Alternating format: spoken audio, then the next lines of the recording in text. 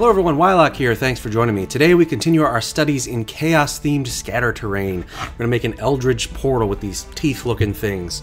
Fits in a Cthulhu campaign, Dungeons & Dragons, Warhammer 40k, a lot of uses. So let's go to the table and start building.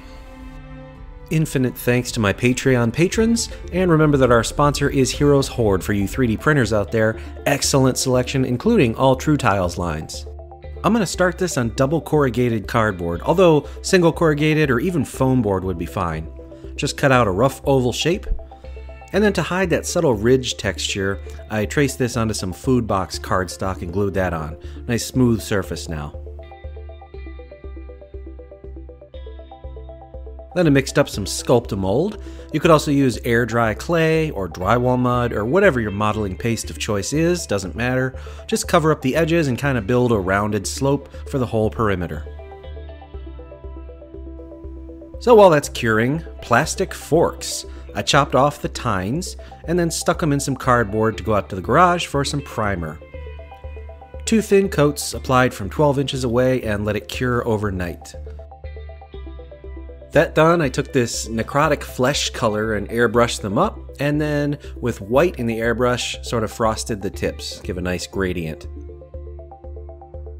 Back to the base, solid black on that smooth area, just cheap acrylic craft paint for economics. And then with some white paint on a toothbrush, I flicked a star field into existence.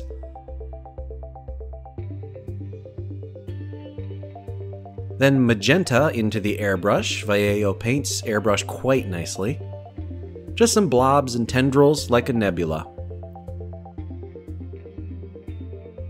Followed up by pink, again, random blobs and tendrils, some overlapping with the magenta and some not.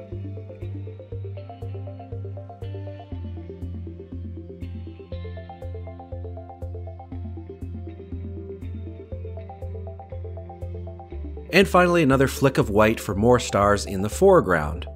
Instant nebula. By the way, if you find my videos helpful, feel free to like, subscribe, reminder bell, blah blah blah. So for the teeth, I chopped them to various lengths and hot glued them around the perimeter at various angles for a chaotic look. Then a little more Sculpt-A-Mold over the top, just barely enough to bury the base of the teeth.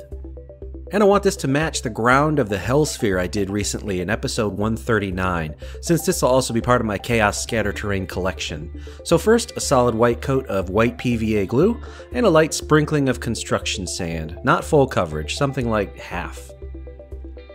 A few hours later, with that totally dry, base coated with burnt umber, and this is back to cheap acrylic craft paints. Plaid makes several great brands, including Apple Barrel. After that, a heavy wash with black. This is like 1 part paint to 10 parts water, and just slather it all over there. And finished it off with a dry brush of tan.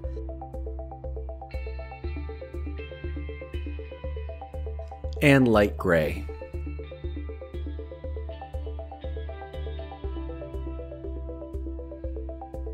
So here it is in context with a couple of chaos models. These are actually from a recent eBay lot that I stripped and have been repainting, getting ready for some battle reports. Notice that I did kind of strangely paint pieces along the way, and that's just because getting underneath the teeth was going to be difficult, so I wanted to get that airbrushing done beforehand.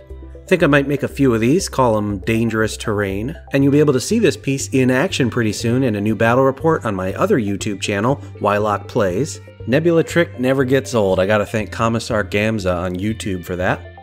And again, if you don't want to use Sculpt-A-Mold, air dry clay would work, drywall mud, whatever you use to normally fill out your terrain. Again, great brands used here, Surebonder for my glue gun, Plaid, and Vallejo paints.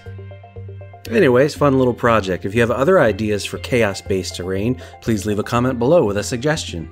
If you like this particular project, here's 2 more you might want to check out. Also, enjoy this community showcase. I'm Wylock, thanks for joining, and I'll see you next time.